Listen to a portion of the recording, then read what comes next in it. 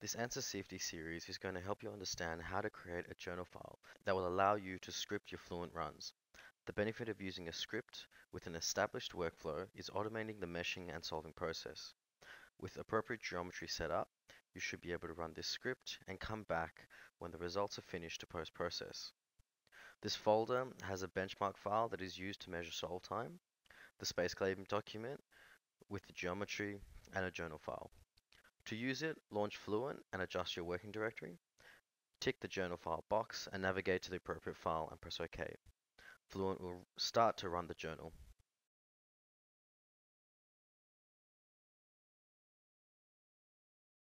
After the file has run, it will close with all the relevant files in the working directory.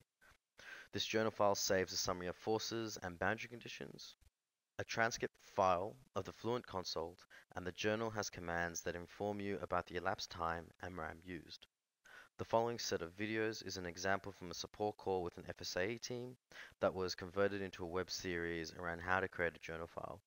It is assumed that you'll understand how to use Fluent meshing and the Fluent solver. There will be a link in the description for all relevant files for you to try yourself.